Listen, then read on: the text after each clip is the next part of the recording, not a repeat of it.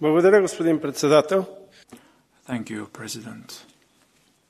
I have to admit that given the loss of human lives and destruction, it's very hard to talk about other kinds of damages caused by the Russian aggression in the Ukraine. The truth is, however, that more and more people in Europe feel the economic burden and problems caused by this aggression.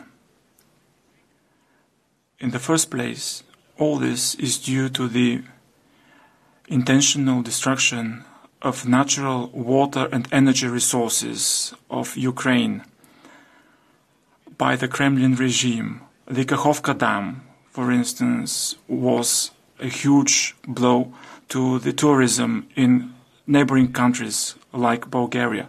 But there is this threat that will persist even after the war, which I hope will be over soon.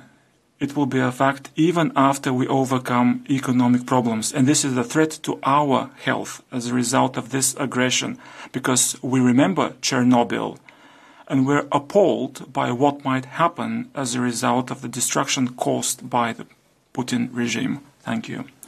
Kanev. Thank you very much, Mr. Kanev. Mr. Kanev. Mr. Bütikofer. Bitte schön. Thank you for taking my question.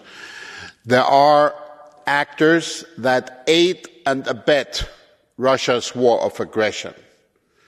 What is your opinion on the question of whether we should also make those countries that aid and abet Russia's war of aggression responsible and also try to make them pay the cost?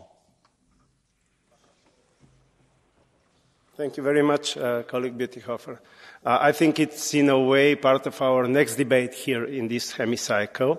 But yes, I think that facing this war, we must always keep in mind that the free world is not a notion from the past. That there are a lot of countries, including prosperous countries, who are helping now Putin to sustain his war efforts. And I'm absolutely certain that we must stay united, not only supporting Ukraine, but also impeding these attempts. Thank you. Vielen Dank, Herr Kollege Kanev. Es spricht nun für eine Minute. Thank you, Mr. Kanev. Now, Mr. Ross Simpere, please, 1 minute.